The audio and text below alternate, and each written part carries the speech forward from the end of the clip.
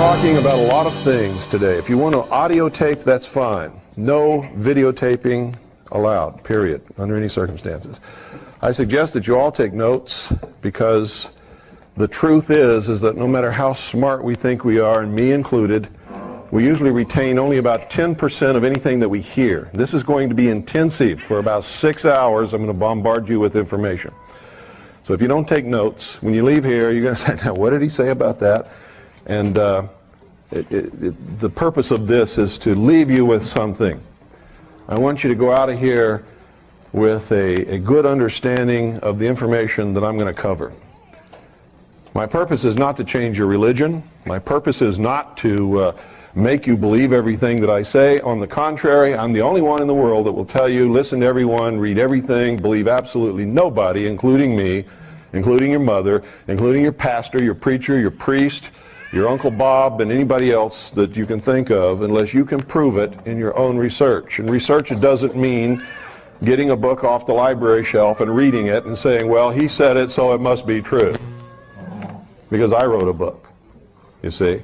And I'm telling you, don't believe me unless in your own research you can prove what it is that I'm telling you. Because this is the age of deception. And if you don't believe that, you might as well go home right now, because you're in the wrong place. This is the age of deception. And everybody today is living in a fantasy world, and they're promoting agendas that they don't understand because somebody has told them that it's the right thing to do, and they generally believe it. Most people go to the church that they go to simply because their parents did, and for no other reason. Most people who are Democrats because their parents were. Or they're Republicans because their parents were. If you ask them, what is a Republican, they couldn't tell you in 100 million years. They don't know. They vote that way because that's comfortable for them, because that's what they grew up with. Most of us do what we do because we grew up in it. So there is an awful lot about this environment around you shapes who and what you are. It's the truth. I had a woman at the post office where we lived the other day say, I listen to your radio station every day. It's wonderful. But when Bill's show comes on, I turn it off because I don't want to be brainwashed. What is she admitting to? She's admitting that she's already been brainwashed because she is unwilling to listen to opposing viewpoints. That's the biggest #1 sign of brainwashing that there is. It didn't matter that it was my show. It's any show. Any opposing viewpoint. Anything that opposes the status quo, if you won't listen to it, you're already brainwashed. You've closed your mind, and you are at the mercy of whatever manipulation they want to throw your way, because you've already determined that they're telling you the truth no matter what. You don't investigate. You have accepted blindly. That's the most dangerous thing that can happen to anyone. The moment that you say, this guy right here, I like him. I like what he says. He's right. I'm going to listen to him, and anybody that says anything different to him is wrong. You've just totally destroyed yourself. Because the truth is, he's a human being. I'm a human being. This young lady is a human being. Bill Clinton is a human being. Okay? When you mistake people for righteousness, or when you mistake people for the message, or when you mistake people for government, or when you mistake people for religion, you're making a big mistake. Because people, for the most part, are a big mistake. Does everybody understand what I'm trying to tell you? We are subject to temptations. We are subject to our own carnal desires, lusts, and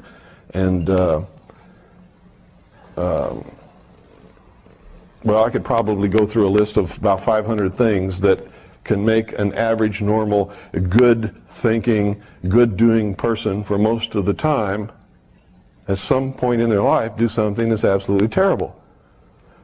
Most of us are here and not in jail because most of us, when we did whatever it was that was so terrible in our life already, and everybody here, without exception, has done something like that, we got away with it, didn't we? Okay.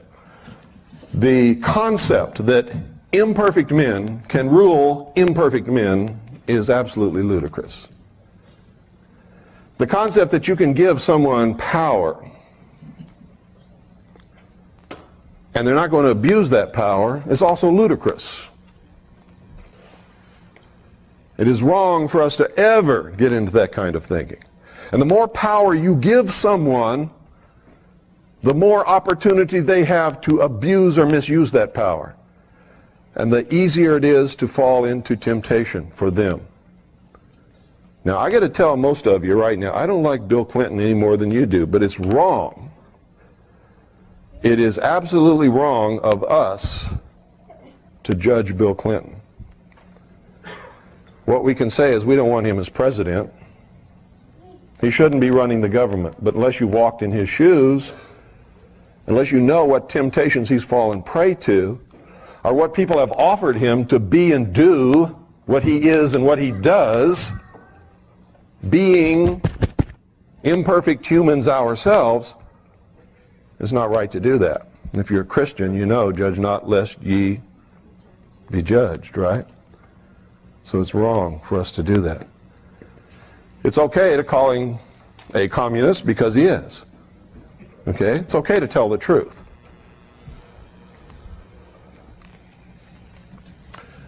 Truth is what I'm all about. And believe me, sometimes I get caught in the deception just like everybody else, but it's not as easy to catch me in the deception as it is to catch most of you. Because I've been caught too many times, and I learn from my mistakes. And I spend 99% of my time searching out the truth where none of you have ever looked. Some of you may have looked in some of the areas and some of the things that I've looked in, but I can guarantee you there's nobody in this room who has looked where I've looked as long as I have looked, as diligently as I have done it. Okay? Now, what I'm going to try to do today is sort of give you some of what I've learned. And you can take it for whatever you think it's worth. I hope that you will take it out of here and use it to search for your own truth. Truth is not always cut and dried. It's not always black and white. You can't get into the concept that, hey, this is right and that is wrong and there is no in-between, because that's not true. There are all kinds of in-between all the time. And truth is elusive, folks. I have to tell you this. It's elusive at best, and it's hard to find. And the moment you think you know it all, you have lost yourself again. It's one of the major things that I've discovered in my life. Is by the time we reach an age where we understand we need to learn something that we don't really know at all, it's usually in the late 30s or sometime in the 40s. If you've discovered that earlier than that, you are the exception, you are not the norm.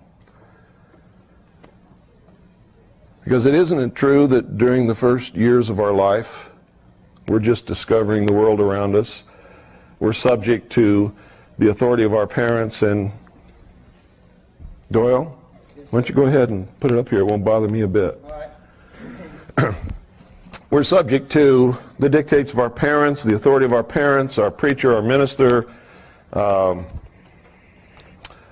high school teachers, principals, the community at large.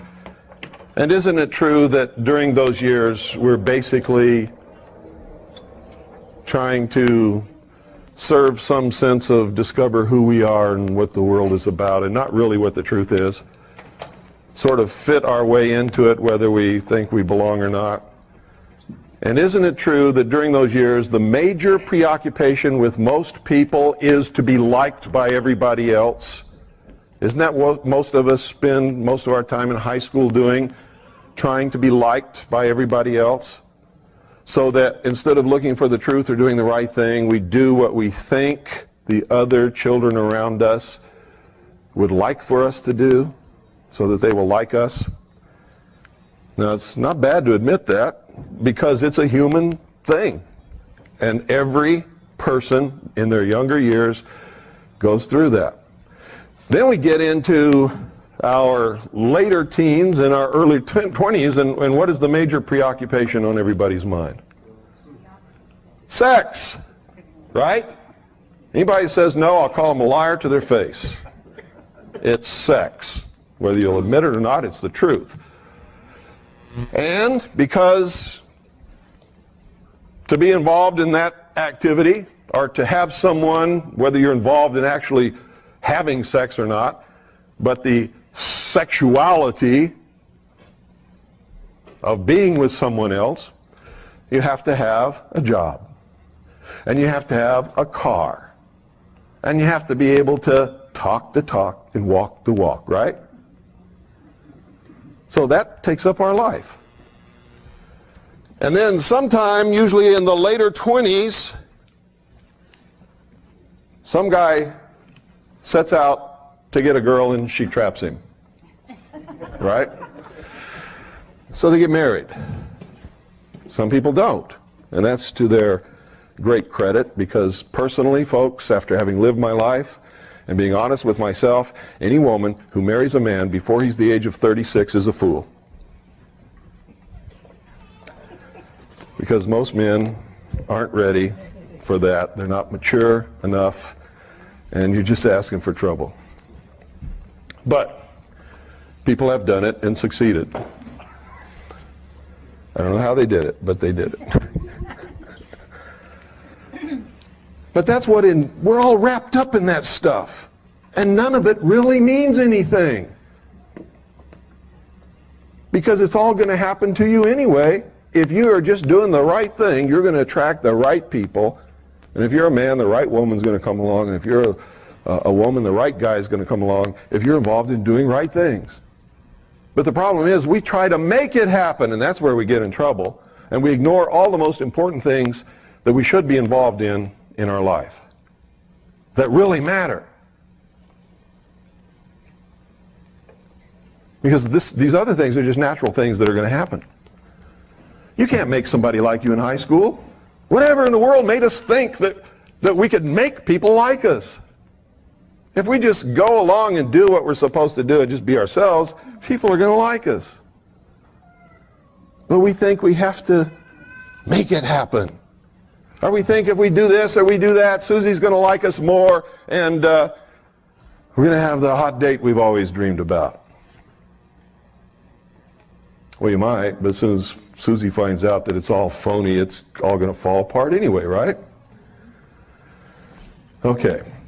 So by the time we're in our late 30s or sometime in our 40s is usually when we begin to discover what's really important in life.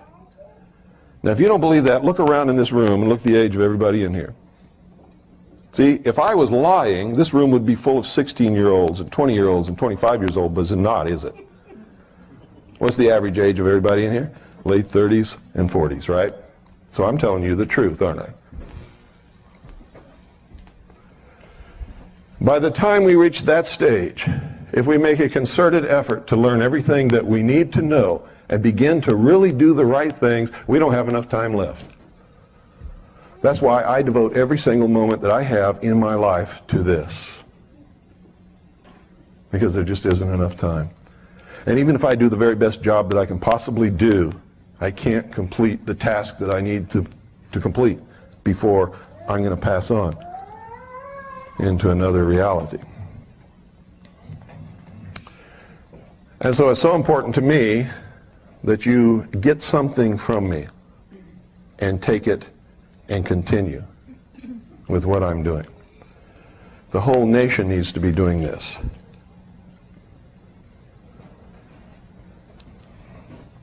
Now I'm going to talk about this country and what it's all about. Some of you are going to disagree with me. And during this talk today and tomorrow, I'm going to make some of you angry. And I want you to understand this. If what I'm telling you up here is not true,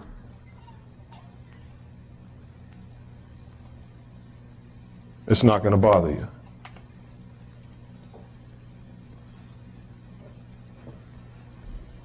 You're a rapist.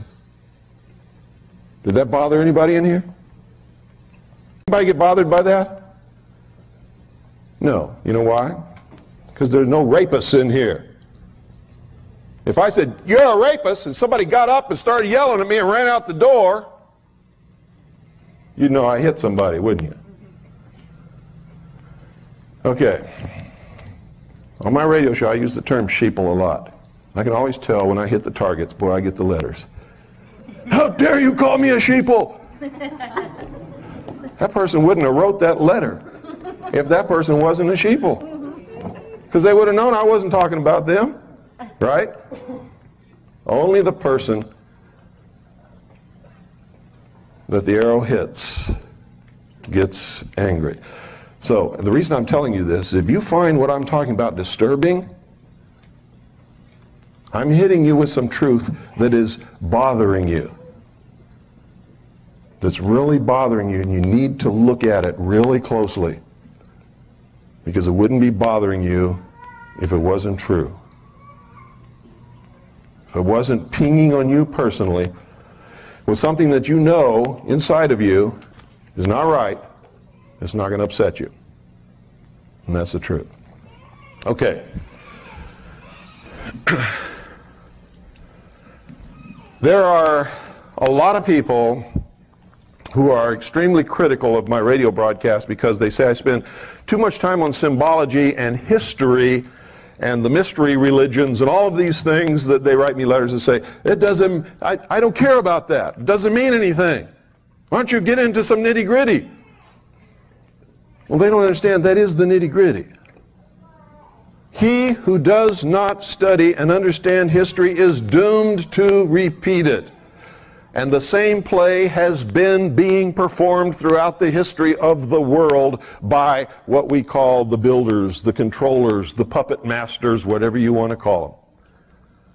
And I'm going to start right at the beginning and tell you exactly who they are and how to identify them. Okay? Because there really are puppet masters. There really are controllers. There really are builders, but they're not engaged in building buildings. They're engaged in building people. They're building what they call the perfect race. They're perfecting humanity in order to control nature. They're building the utopian world that they perceive that we need. I say, who's we? We who? You didn't ask me about this. You know? And that's the problem with these guys. They have placed themselves in an elitist attitude to tell the rest of us what we need. And the truth is, we don't need them to do that. Okay? They haven't got the right to do that. They think they do, because they think we're just a bunch of stupid cattle. And I got to tell you, for the most part, most people prove them right all the time. Not intentionally, but because the knowledge, the truth has been withheld from the people. And that's how they manipulate people, is by withholding the truth and controlling them with the lies. Okay? Now, first I got to start off here. I got to ask you a question. What's the most important thing about this country that you can think of? And I want to see some hands and hear some answers. This is a participation sport when you come in here with me. Okay? Yes, sir. Recognition of God-given rights. Recognition of God-given rights. Okay? Individual liberty. Individual liberty. Freedom. No king but King Jesus. No king but King Jesus. Sound money. Sound money. Okay, now I'm going to ask you another question. Which one of those, because somebody already gave the right answer, which one of those do you think is the right answer? Everybody all at once. Freedom. Freedom. Why? Because none of the rest of them would exist without it. You couldn't have any of the rest of them without the freedom to do it. You give somebody the power to say you can't have one king but King Jesus, and you're not going to have King Jesus, you're not going to have Christianity, you're not going to have a church. In fact, if they catch you saying the word Jesus, they're liable to chop your head off and throw your body to the lions. Isn't that correct? Okay. The greatest thing about this country, whether you agree with me or not, it's the absolute truth. If you take this away from any person or any group of people, you have no country. Freedom. You have no religion. You have no sound money. You don't have any of it. You're subject to the control of the people who have taken your freedom away and who are now subjecting you to their will, because that's what lack of freedom is. Being subject. You know what subject means? To someone else's will. Freedom means you're subject to your own will. As long as what? As long as you take responsibility for your actions and you never hurt the person or property of any other human being. Period. If you do, you put yourself at war with someone else. Is that freedom? No. Then you're taking someone else's freedom away. You have become the bad guy when you do that. How many of you have heard of Dave Emery? Talk show host. KGO, San Francisco. Anybody? The other day he called me that famous fascist. Do I sound like a fascist? No. But you see, that's part of the manipulation. Because Emery has a one-track mind. Pardon? He has a one-track mind. No, he has an agenda, is what he has. One-track mind, the way he thinks. Yeah.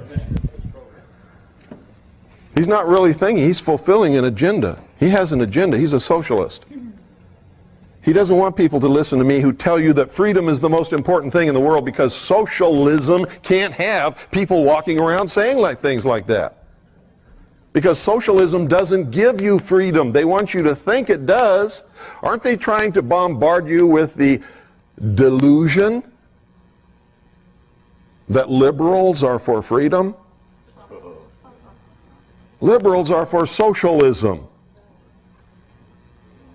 Liberals started out being for freedom when there wasn't any. Being for freedom was liberal. Being conservative was for the power of the king. Remember? All of our founding fathers were liberals. Believe it. They were also traitors. So when somebody calls me a traitor because I'm supposedly against the government, it doesn't bother me. I'm in damn good company. But you see, I'm not a traitor. Because what is the government?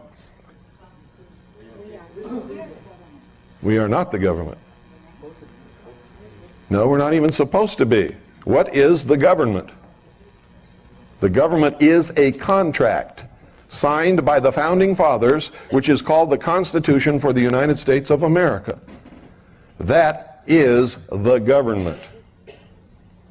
That says what the government can do, what the government cannot do, when it can do it, when it cannot do it, where it can do it, where it cannot do it. Are you parties to that contract? Huh? Nope. No, you're not. How can you be party to a contract you didn't sign? You can't be. So it's a contract entered into between the signatories representing the first 13 colonies in order to establish a union of independent sovereign states for their mutual benefit and protection. Correct? Am I right? Okay. Only those who signed it and those whom they legally and lawfully represented are really bound to it. Is that correct?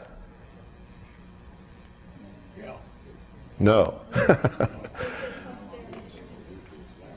Now, don't get into all this posterity stuff, because posterity is only bound to it if they want to be. How do you get bound to it? You're in a territory which wants to become a state. and by vote you agree to become bound to it and are accepted as a state of the Union. You understand that? Okay. Why? Because you elected representatives to act in your behalf. Is that correct? Okay. Is that a democracy? No. Is this a democratic country? No. Was it ever meant to be? No, never. So why do we hear all this talk about democracy all the time? It's the agenda to brainwash the American populace into accepting democracy, which is what? The first step into socialism. Why? No, because in our human failings and in our temptations, if it's one man, one vote, the majority is going to vote themselves everything, right? And if you vote yourself everything, what is that? The state owes me a job. We're going to vote that the state has to give us all a job. We're going to vote that the state is responsible for making sure that I have X number of dollars a year, so we're going to vote that there's going to be a minimum income for everybody in the country. That's socialism. Lenin, V.I. Lenin, you all know who he is? The man who founded the Soviet Union. V.I. Lenin said, democracy is indispensable to socialism. You can take a free people, make them into a democracy from whatever they were before, and they will vote themselves into slavery every single time because they are weak. They want the benefits. They want the check from the government. They want the job from the government. They want a car from the government. They want medical care from the government. They want everything from the government. What's the fallacy in that? The government doesn't have anything to give you unless they first take it away from you. Right? Now, for somebody who works and is productive, they don't like that. That's not good, is it? Somebody, however, who is a weak victim, that's great, isn't it? Because they don't have to do anything anymore, do they? They can just sit back and be provided for. Have you noticed all across the country right now, they are creating victim classes of people? Why do you think that is? Because victims need care. Once you create a victim that needs care, you have another vote for socialism, don't you? Most of it is a scam. When I grew up as a boy, I lived all over the world. I remember one period of time when I was in junior high. That's 7th and 8th grade. I lived in Midwest City, which is right outside of Oklahoma City. I went to Midwest City Monroney Junior High School, which had just been built. We were the first students in that school. Nobody locked their doors. I never knew a girl that got pregnant. Never, ever, not once. Never knew anybody who was divorced. Never knew anybody whose home was robbed. I had my bicycle tire cut one time by a kid who didn't like me. Big deal. You know, what's that? $3 for a new tire. And of course I bloodied his nose. We both got whipped by our parents. Him for slitting my bicycle tire, me for bloodying his nose. I didn't care. He didn't care either. We lived in a different world than we live in today. Everybody earned a living. Everybody who wanted to work had a job. I don't care who it was.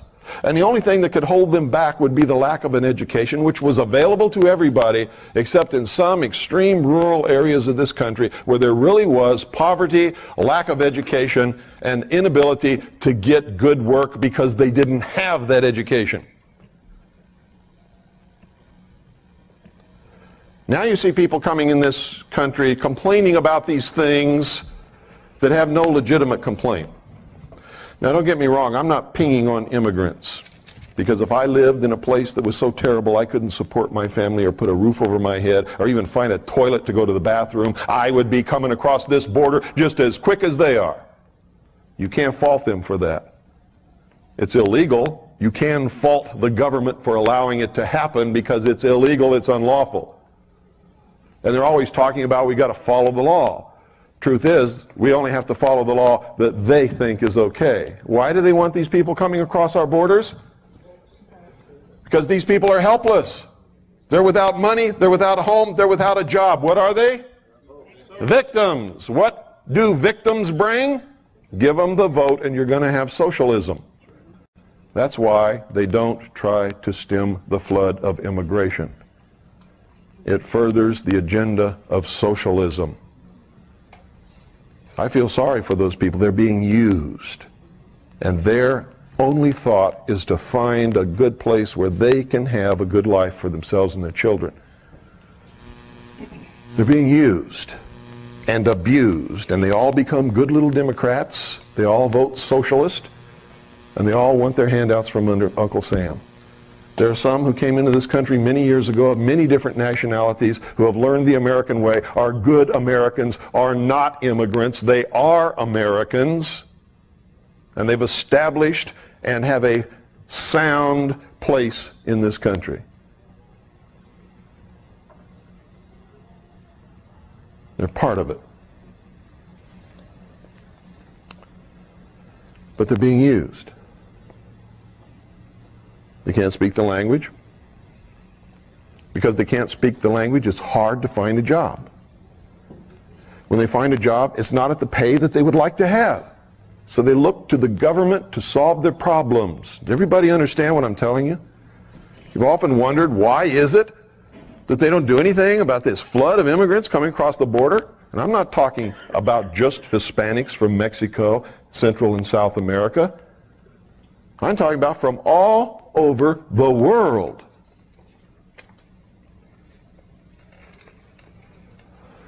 They come here for a better life, not realizing that in coming here and being manipulated and used as they are, they're going to destroy all of their chances forever having the American dream. They're going to help bring about socialism, which will put them back into slavery again. And that's got to stop.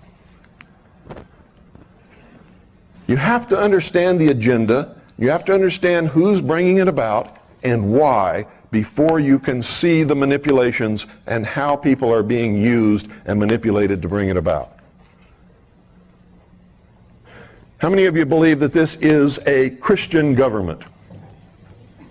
How many of you believe that it was founded as a Christian government? I hate to tell you this, but you're wrong. This country was built by Christians because that's the majority of the people who originally came here. And a lot of the things that they believed in is reflected in our laws and in our traditions and in our government. But the government was never meant to be Christian. Have you ever seen the government in church? Have you? Does the government go to church? No. Does the government pray? No. What is the government? It's the Constitution for the United States of America, the Bill of Rights, and the amendments lawfully made thereto. You see, you're mistaking people for the government. The founders of this country, by and large, were Christian.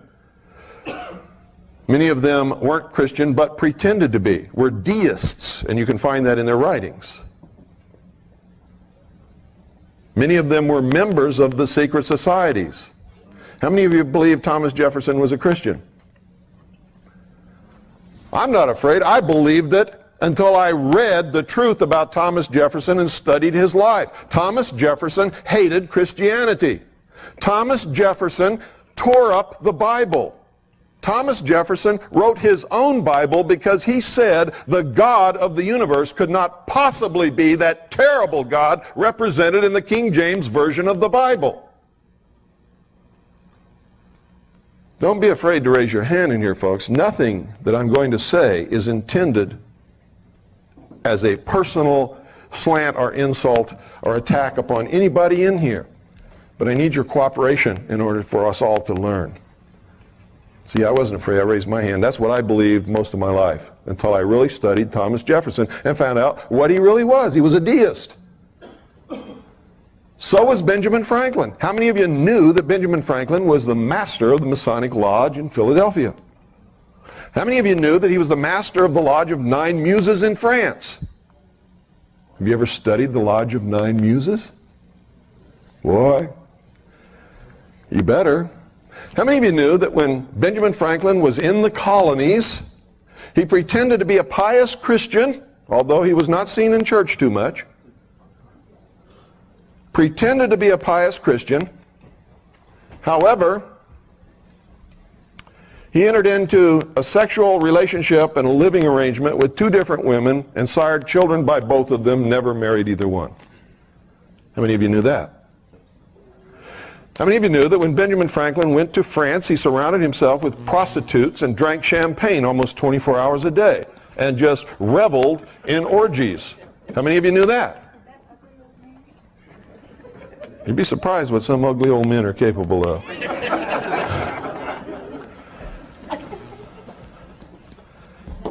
See, these are things you don't know because you were taught something different, and it makes you uncomfortable to hear what I'm telling you, only for the reason that you've been taught something else and you've been reared with it and you've accepted it. It's hard to let go of something that you have learned and accepted that is not true. You don't want to let go of it because then you have to give up your comfort zone. How many of you know that George Washington was a Freemason? How many of you know if you're a Freemason, you cannot possibly in your wildest dreams be a Christian? It's absolutely impossible. And I can show it to you in their own words. So how could George Washington be a Christian? And you don't even know the slightest, teeniest bit about his real involvement in the secret societies.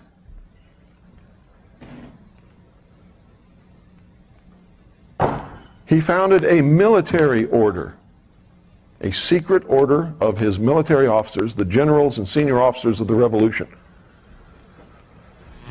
What's the name of that order? The Knights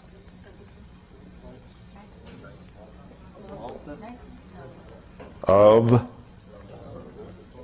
Cincinnatus, also known as the Knights of the Golden Circle. What sprang out of the Knights of the Golden Circle many years later? The Ku Klux Klan. How many of you knew that?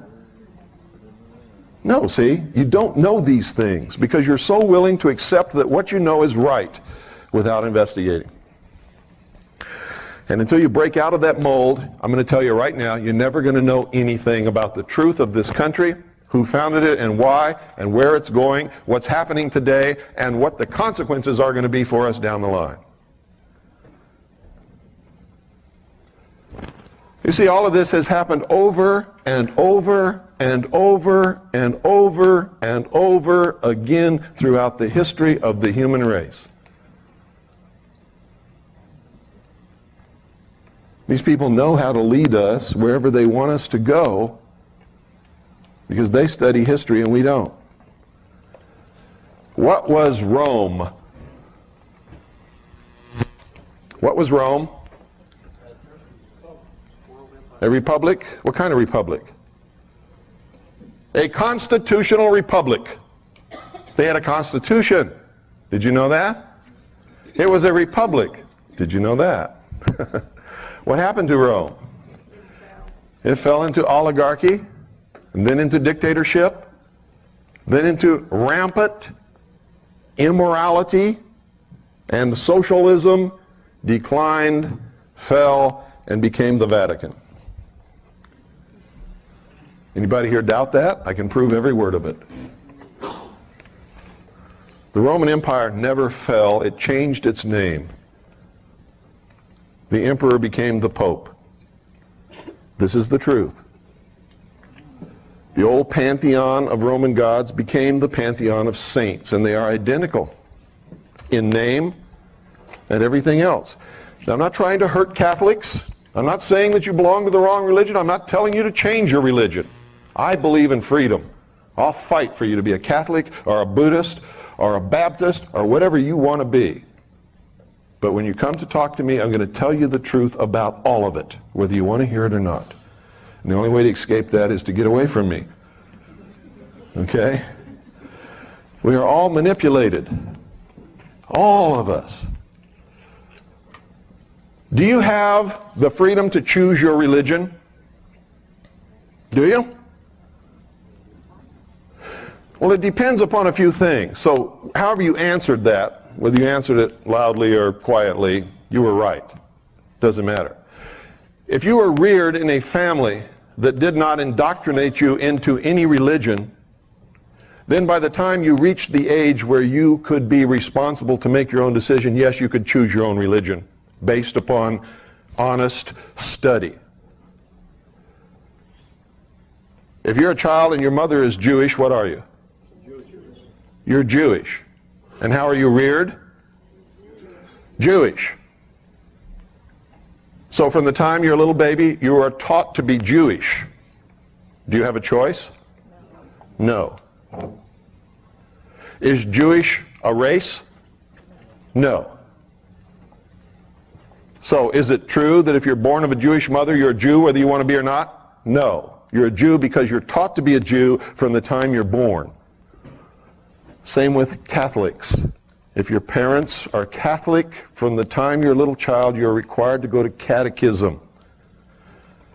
What is catechism? Brainwashing. What is teaching this little Jewish child that he's a Jew, whether he wants to be or not, and teaching him how to be a Jew all the time he's a little baby up until the time he grows up?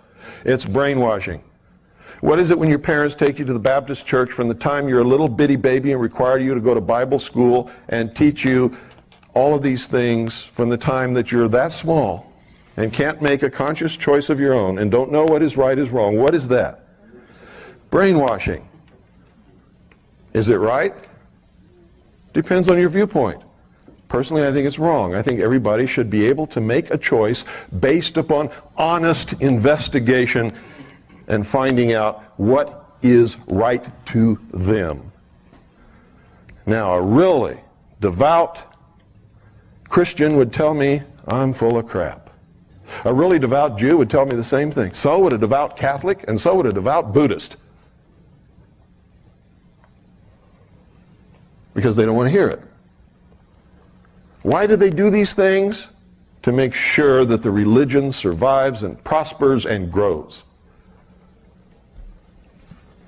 Somebody else would say, oh no, it's to make sure that the child is raised in the proper religion. What is the proper religion?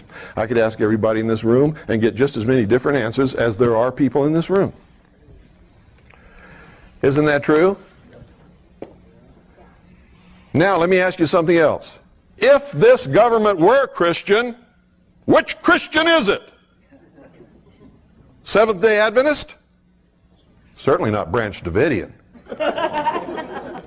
Baptist? Come on. A relationship with what? A relationship with Jesus Christ?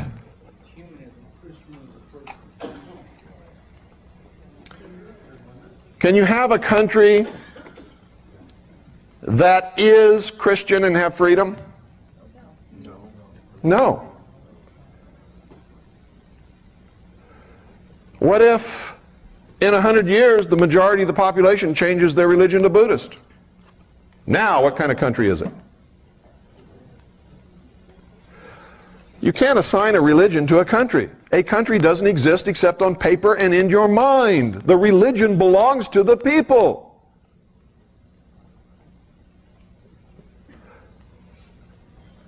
Does everybody understand that?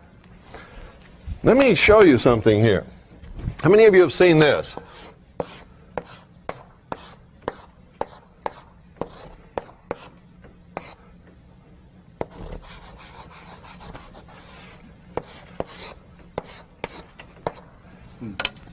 What is that? Where have you seen it? Pardon? On your book. Where have you seen that? Jehovah's Witnesses, that's true. Where else? How many of you watch Pat Robertson? You don't recognize that? He had that for a long time. It's the symbol of what great Christian broadcasting network? Who's on TVN? Huh? What does it mean?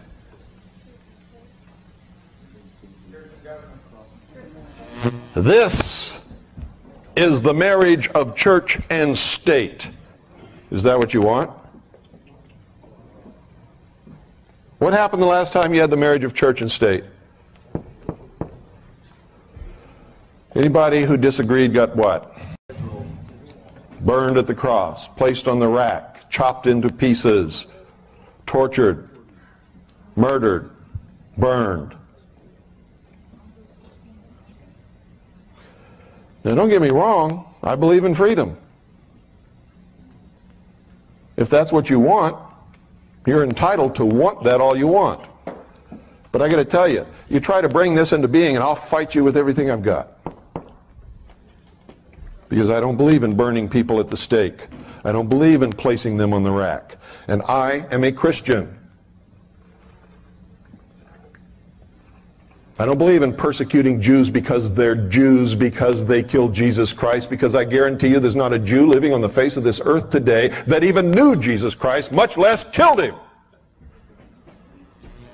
That's what's called what?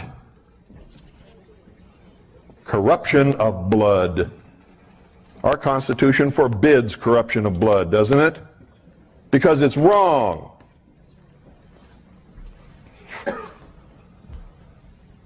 By the same token, I don't like Jews who say we're the chosen race and the rest of you are a bunch of stupid cattle and we're going to rule the world someday. You know what I say to them? Not if I can help it. Because why? Because it's this. Only it has a Star of David instead of a cross in the crown. Is that what you want? You see, that's democracy. When you have enough people who believe like you do to force your will upon everyone else, you become the bad guy.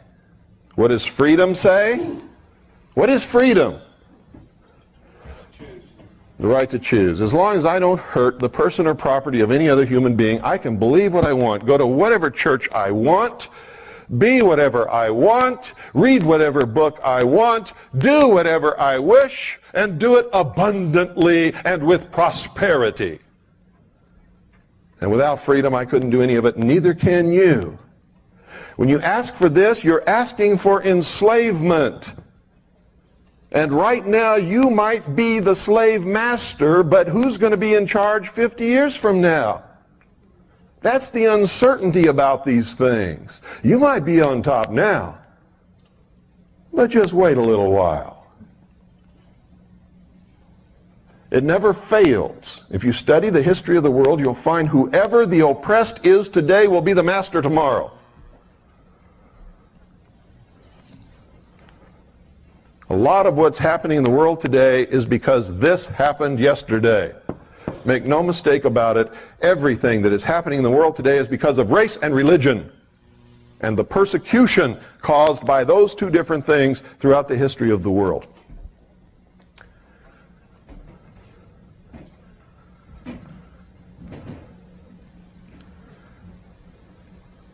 Is everybody up with me? I know that some of you don't agree with me, that's okay. I'm not telling you you have to. But I want you to go out of here thinking about these things and think about what is it that you really want. You want to be free so that you can be what you want to be and worship where you want to worship? Or do you want to cause a situation whereby you're in charge so that you can force your will upon everybody else so that they'll get pissed off enough to overthrow you and do the same thing to you? Because that's exactly what that brings about. Exactly, it's never failed. Study history, you'll see. It's the truth. So, gee, if our founding fathers were deists and they were members of the secret societies, and some of them were masquerading as Christians, and some of them were just flat weren't Christians, weren't masquerading at all. Why did they create this country? They came here to create a new world, not a country. How many of you really read what they wrote? They didn't come here to create a country. They came here to create a new world. What did they call it? They called it the New World, didn't they? What else did they call it? The Grand Experiment, the Great Experiment. Remember reading those words? And just read right over them, didn't really understand what it meant? They came from a world that was oppressive, ruled by kings and queens and popes and prelates and bishops and lords and barons, who just because they didn't like the way you looked could chop you into quarters and throw you to the pigs if they wanted to, anytime they wanted to. And if you didn't believe the religion they wanted you to believe in, they'd burn you at the stake or torture you. In some way, make your life absolutely miserable. They came here to create a new world, free from all of that. But they knew that they could not be safe in the new world if the old world was the way that it was. How do you get rid of kings and queens and barons and lords and emperors and prelates and sultans and emirs? How do you do that?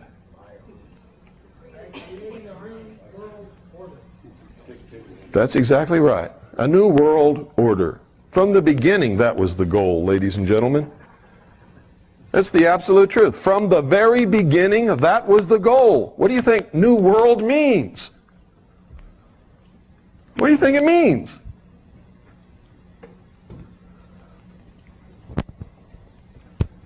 So they did something that was unheard of, never been done in the history of the world. They set the cattle free. They said, you're not really a serf. You're not really a slave. You're not really as dumb as they say you are. You're not really a bunch of cattle. Now you're free men. You got brains. We're even going to write this contract to guarantee your freedom. But we know you won't keep it because you're human. And they wrote about that, didn't they? Didn't they tell us all the ways that we would give it up? Didn't they write about it? Didn't they warn us over and over and over and over again in all of their writings? They knew we would give it up because we're human, and they were geniuses who understood human nature probably better than any single group of men that's ever lived throughout the history of the world. They understood it perfectly. What did Ben Franklin say when he came out of the Constitutional Convention after everything was signed, sealed, and delivered? Somebody said, "Hey, Ben, what have ye wrought?" See? A republic, if you can keep it.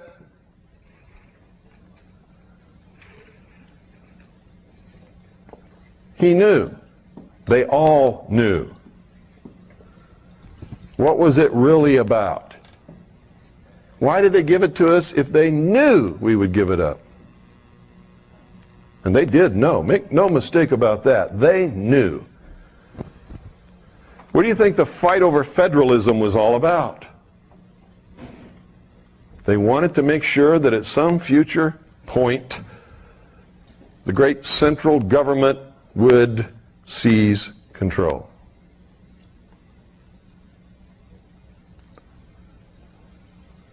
And they even pretended to fight over this.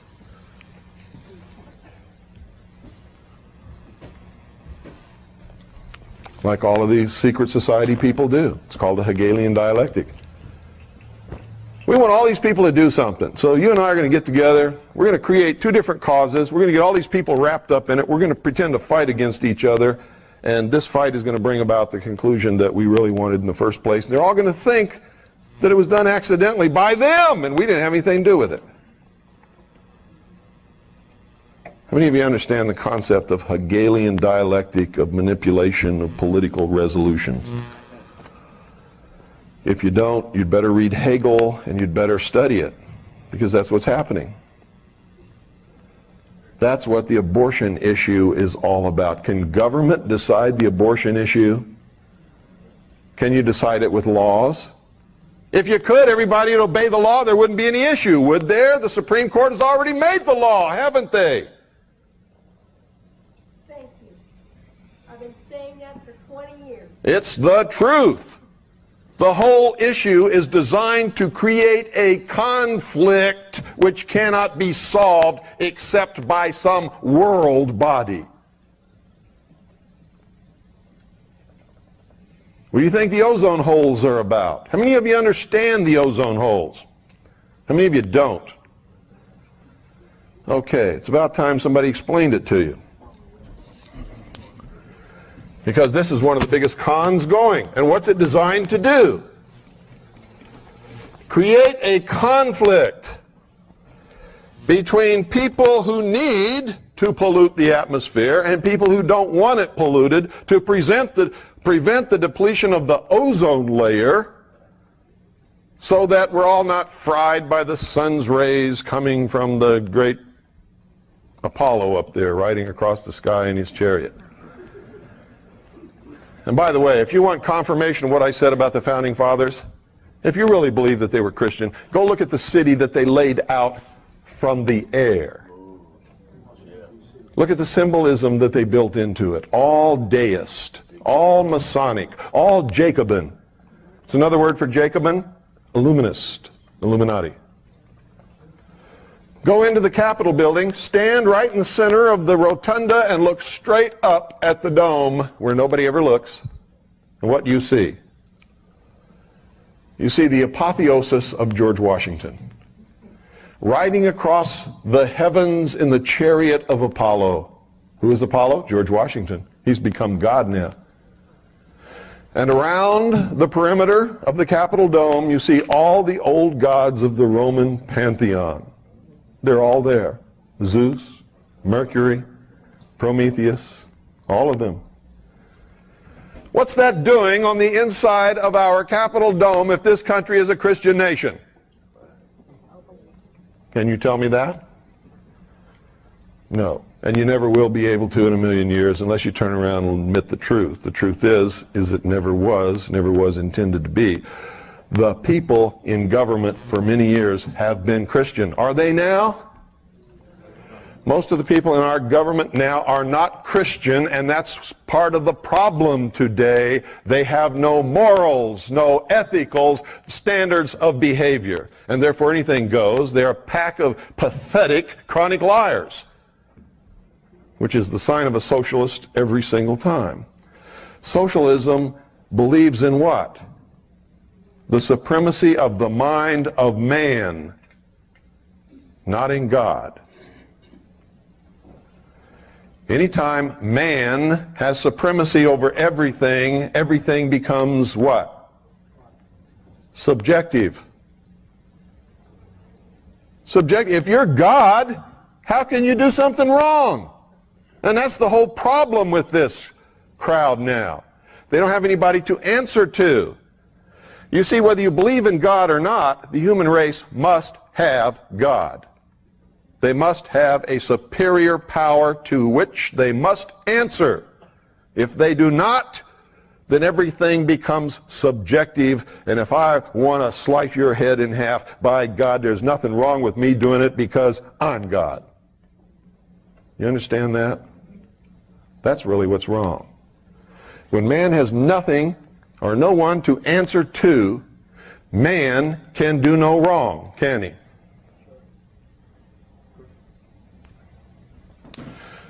Okay, here's the problem with the ozone hole thing.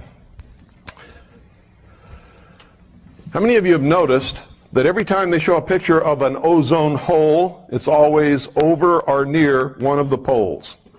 How many of you have noticed that? Every time. Because it has to be. It's the only place it occurs, and it's not really a hole at all. And it has nothing to do with what we do. It has nothing to do with CFCs or anything else. that we do here on this earth, period. Because here's the truth of it. How many of you have also noticed that whenever that hole occurs, it occurs at that particular pole in the wintertime? Why is that? Well, the earth is tilted on its axis. So if this is the North Pole up here, we have the earth right here, and we have old Sol over here giving out his rays. What has to happen to form ozone, folks? Sunlight must interact with gases in the atmosphere. Which gas? Oxygen. When sunlight strikes oxygen in the atmosphere, it causes a chemical reaction which splits O2 into two single O's. So O2 becomes, what is that? Ozone. Ozone. Each one of these is ozone. But what is it also? It's what's called a free radical. It doesn't like to be in that position. It doesn't like to be unattached. Okay? Some like people I know. Can't be without a mate for 10 seconds. And so they always choose the wrong one, which ensures that they're going to break up and they can't be without a mate for 10 seconds.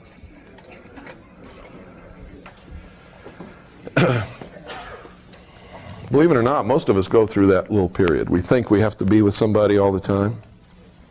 Not true. Okay. These, because they're free radicals, they don't like that state of being, don't last very long. As soon as they find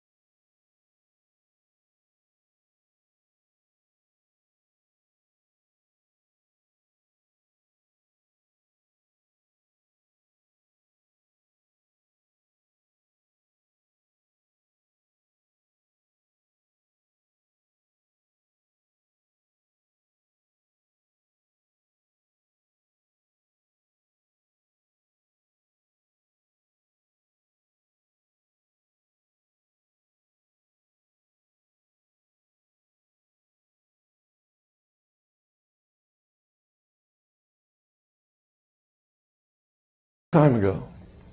There's not a nickel's worth of difference between the Democratic and the Republican Party, and hasn't been for an awful long time. And it doesn't matter which one is in the White House, we still go toward the New World Order, don't we? We still go more and more into socialism, don't we? But if they were truly different, that wouldn't happen, would it? So, I guess that, what time is it? Anybody get the time? 2:30. Let's take a very short break. Let's hold it to 10 minutes because I've got an awful lot to cover, folks. Thank you very much.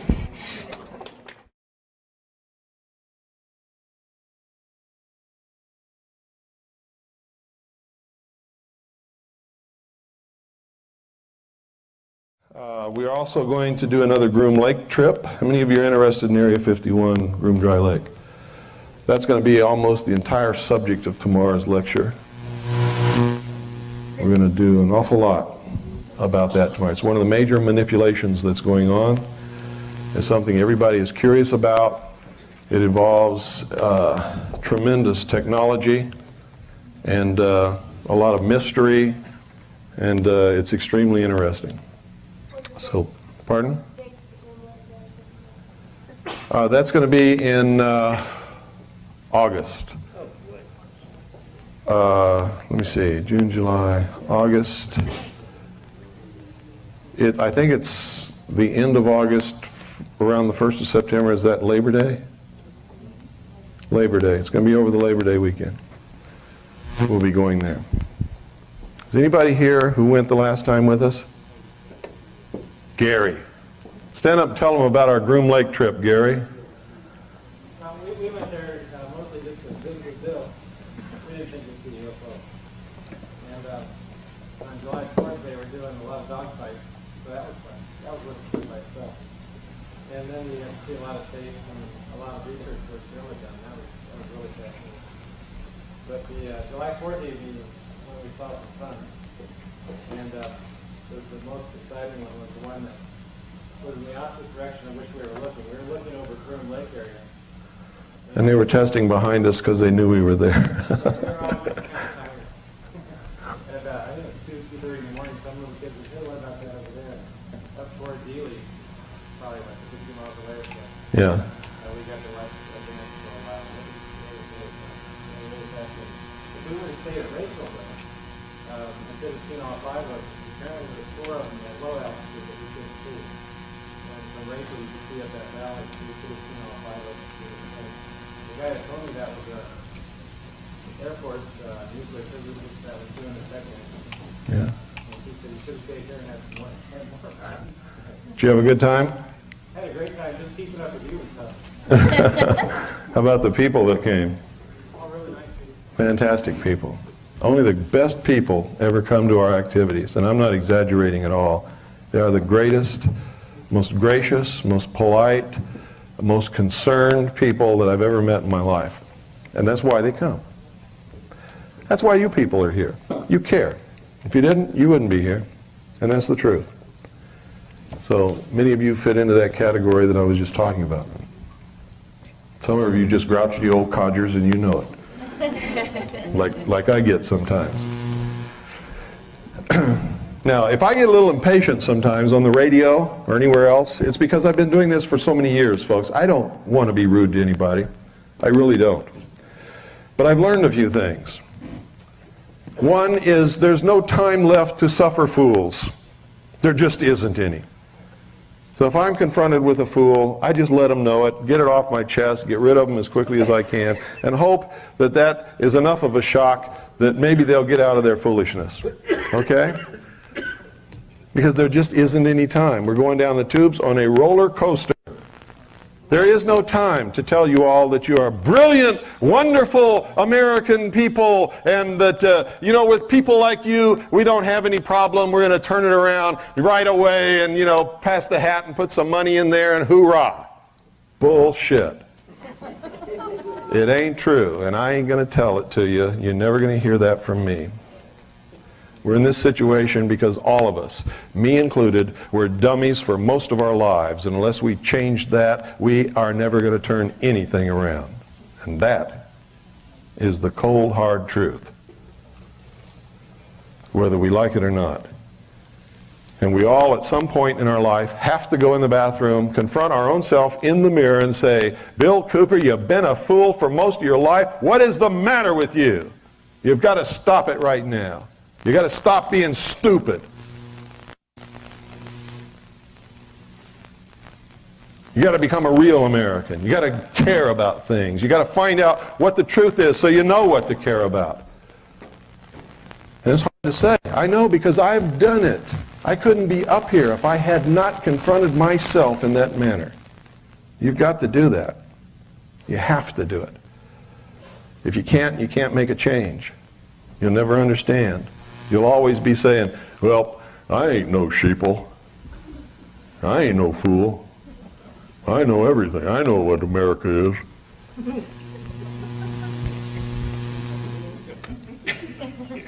Okay, just hope that I'm not around when you say those things. Okay. There's lots of things that you can do, that you need to do. But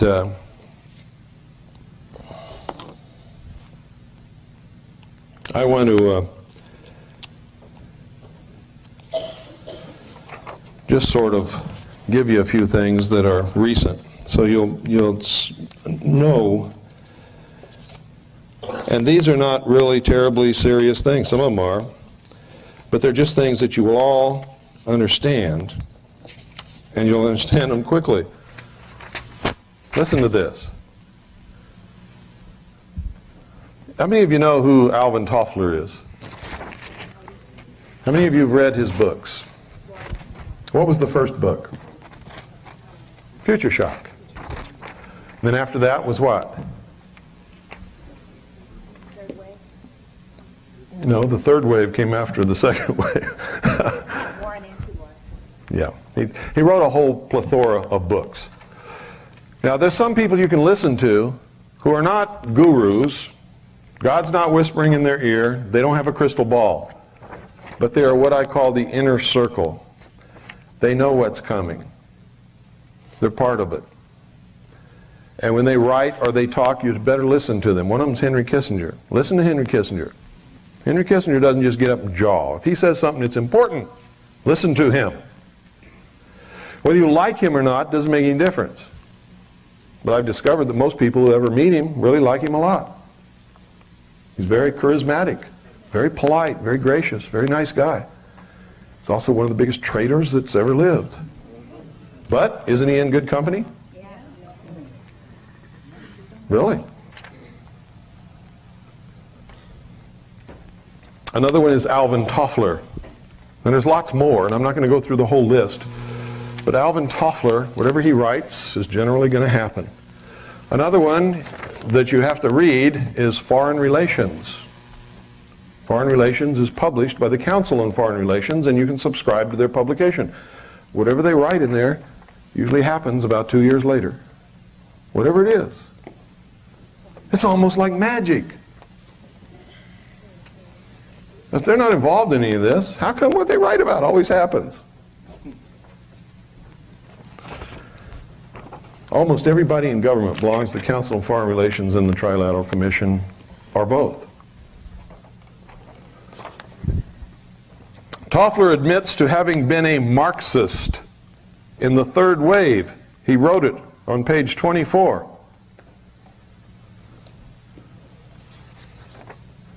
Now, when a socialist admits that they were a Marxist, what does that mean? They still are.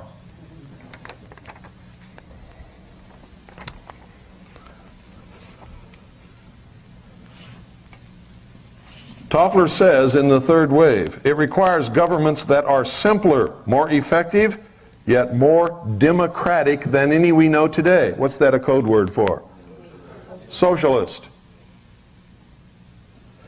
It is a civilization with its own distinctive world outlook, its way of dealing with time, space, logic, and causality. What's that mean?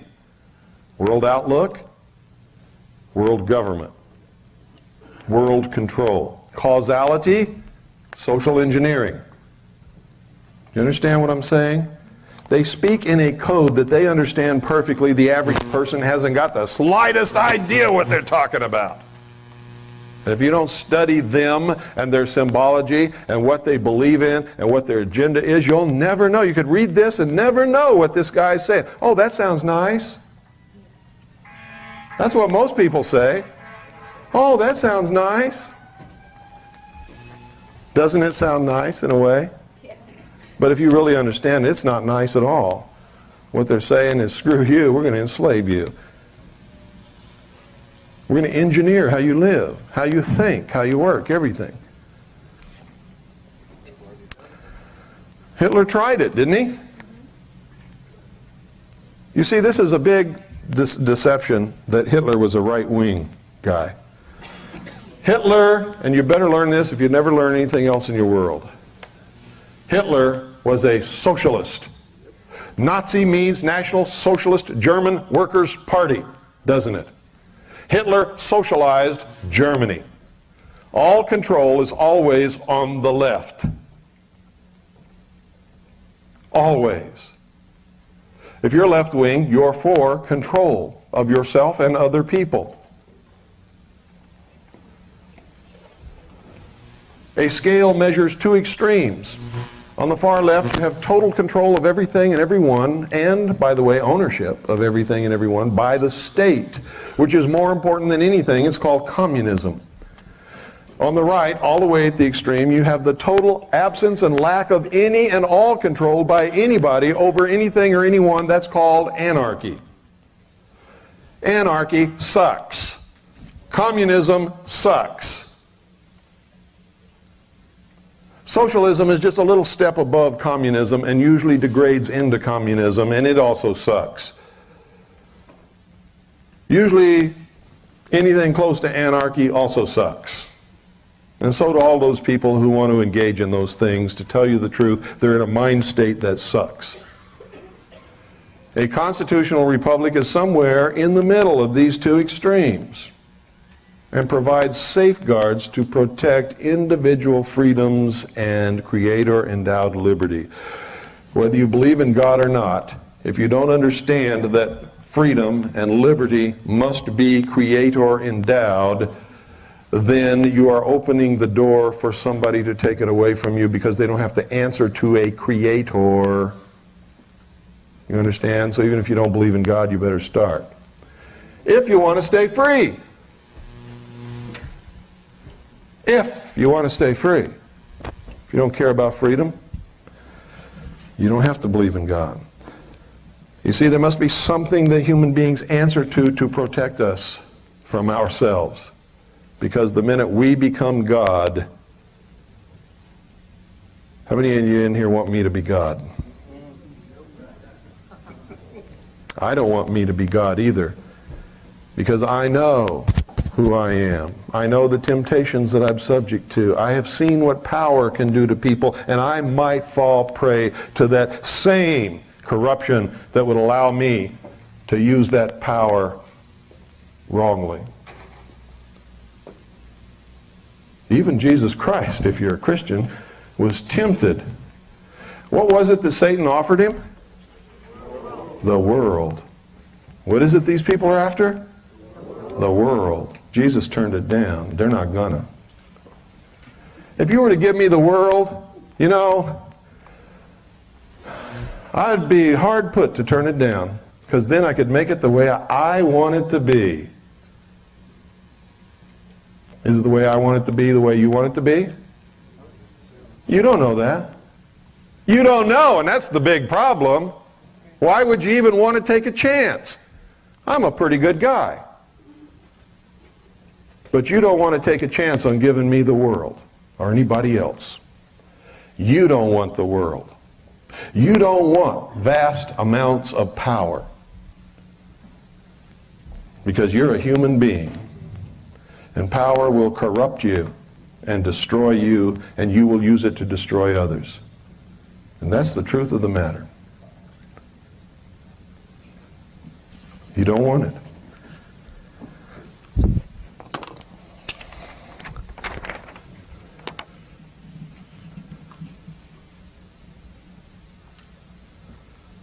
Toffler said in the third wave on page 6, this book is based on what I call the revolutionary premise.